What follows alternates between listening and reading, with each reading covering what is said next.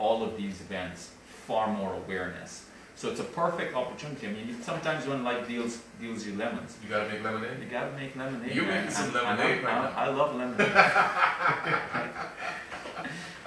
So it's unfortunate in one way, where you're gonna have to be really restricted in what you are capable of doing, because you can usually we would want to go out to the regions and get a lot more people involved in the process, make it a competitive thing, and now we've got to do it in a restrictive way, but at the same time, without losing quality. Agreed. And the great thing that, because we're seeing some of the performances already, right? Because they have to rehearse.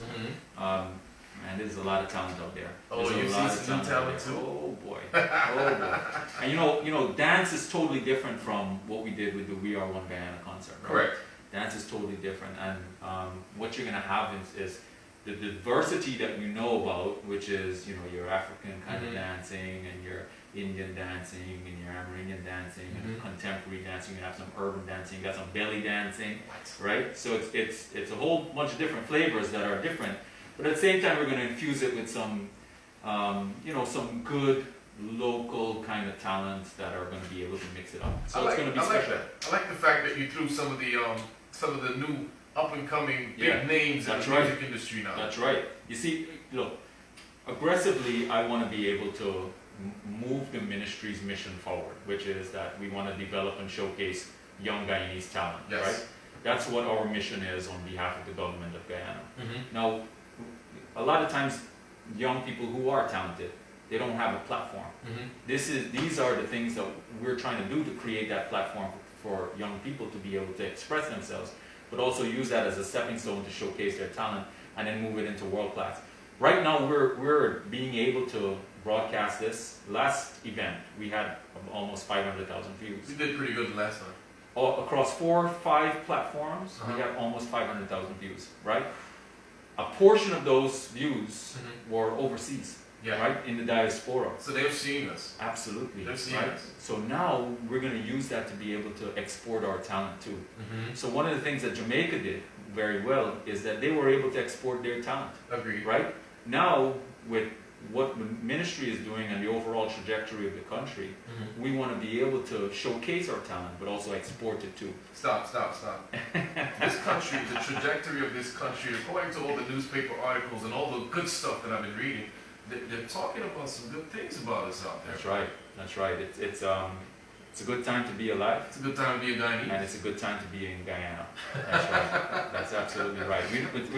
We want to make sure it's a good time to be Guyanese, but we also want to make sure it's a good time to be in Guyana, because we want to have other people come to our country and feel good about our country too. Agreed. You know? Agreed. We're building that Guyanese pride once again. Yeah. We are one Guyana. That's the message. But we are one Guyana in one world. Agreed. You know what I mean? That's what we want to make sure that we have. You're including everybody. So that while they can come and appreciate and celebrate our diversity of our national treasure, which is our culture, we also want them to feel welcome too. Well said. Right? We want them to feel welcome, because while we want to make sure that we have this unity within the country, we want to be an example for the world. Agreed. We want to be an example for the world. And yesterday when I was over in Anna Katerina, we had an event for Yom Nabi, and I said to the crowd that was there, the Muslim crowd that was there, I told them that they must be able to be proud, right, as being part of this religion and extol the virtues of the teachings of that religion and all of the religions in the country. So that is what the things that I want us to be able to celebrate in this country, where it's not a situation where within groups that the celebration happens.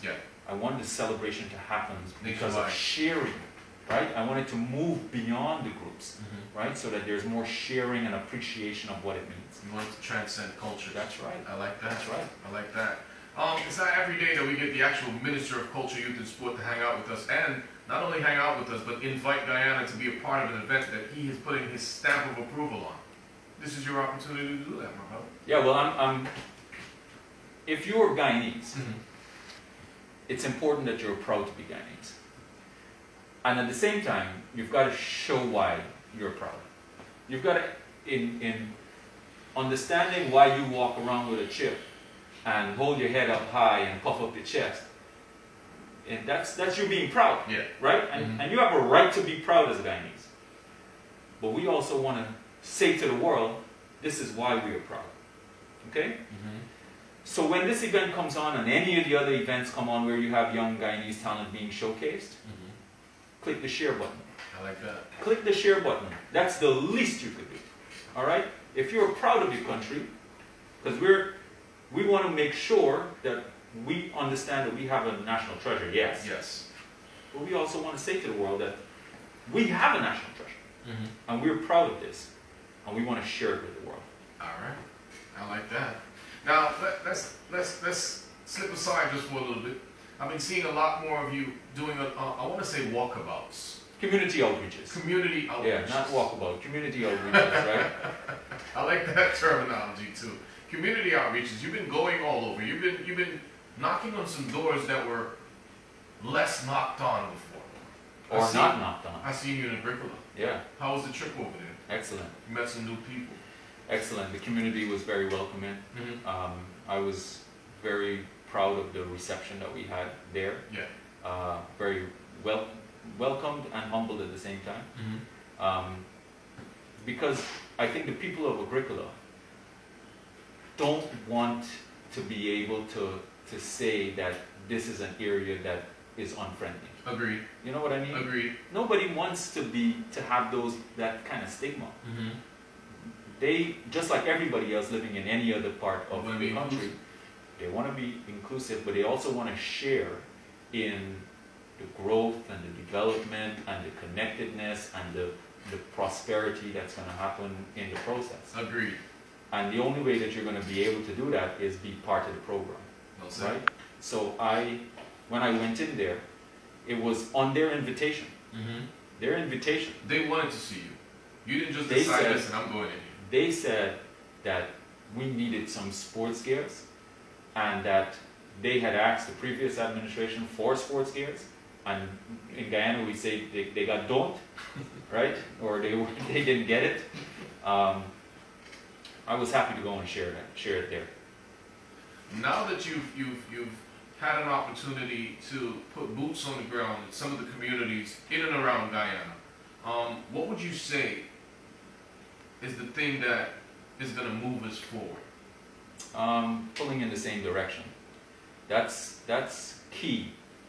Human beings have an amazing ability to work together in this common understanding. But we also have to want to do it too. Yeah. Now, progress will happen regardless. Yes. Human history has shown that progress will happen regardless. No matter what ills fall the world, what crisis happens, this will happen. So let me just show you how much of progress has happened in the last couple hundred years. When our first split from our common ancestors, when I say common ancestors, I mean as a species, right? Was about 7 million years ago. We're going that far back. 7 million years ago. The first time we recorded 1 billion people in the world was around 1804. Now we add another billion people to the world every 12 years. Get out of here. So it took almost 7 million years. And as Homo sapiens, right, because you had a whole bunch of different species of human beings. Prior to that, you had Neanderthals, Homo erectus, a number of others, right? Homo sapiens are only probably about, maybe about 300,000 years old or so. But it took almost 7 million years to get to 1 billion people on this planet. Okay? And now it happens every 12 years. Every 12 years. Now that's progress. Every 12 years. That's crazy. Crazy and exponential growth you got there. I want to ask you an oil question because I know you're an oil guy. Yeah. We're looking good in the oil market right now. Extremely good. We're looking real good, bro.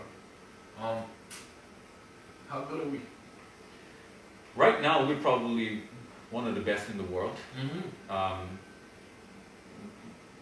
The market obviously depends on price. Yeah. There's as a result of COVID-19, you've had constrained aggregate demand in the world. So there isn't a lot of consumption that's happening. As a result of that, you've had downward pressure on prices, meaning that the prices are very low at the moment. We're good with that, but it's winter time in the cold parts of the world. I bet you didn't know I knew that. And they want oil, and we got oil, right? So they also need gas. Right? Gas is not that expensive. No, but I think that coming out of COVID, there'll be a surge of activity too, to return the world back to normalcy. And also because people will want to live again. You know what I mean? Like people can't wait. I can't wait to take off my mask and do these kind of events and, you know, be able to go and do community work more. Right now we're constrained because of COVID, because we don't want to put a lot of people at risk. Luckily the numbers are doing well, relatively speaking. The curfew today. So we're now moving it to 10:30, from 4 a.m. to 10:30. Thank you for doing that for us. We're just going to start opening up back the gyms. Some of the sports are going to be able to start playing again. Just 2 days ago, I made the National Stadium become public. Nice. I don't know if you heard about that. Nice. That is amazing. So you can go there and train. You can go in there and exercise, right? You can go and exercise. You can actually go and play sports there if on the tarmac. And then the outer ring of where the stadium is, you can go and exercise, run, ride, and walk, and do whatever you want to do. I love it. Now they've got a safe environment for the people of Southwest Georgetown and the East Bank, where you've got probably about 50,000 or more, right? People. They now have access to a safe facility where they can go and work, they can go and exercise and play sports and things like that. I'm going to ask you a question now. You can take the political route, you can take the Charles Ramson route, or you can give me the perfect answer. This is my final question, by the way. Okay. In Coffee's song, she says she doesn't know what she's going to do when the place opens up and when she touches road. What is Charles Ramson, Minister of Culture, Youth and Sport, ready, planned, and already has one shoe on? What are you going to do when things clear up and we're ready to go? We're 100% set to get back on the road after COVID-19. I want to aggressively expand what we're doing in communities, right? So that's work-wise, because you've got several areas of your life that you want to do, or you have more than one area of your life that is determined by a COVID-19 type of situation. And work-wise is aggressively doing more of the outreaches that we have to do.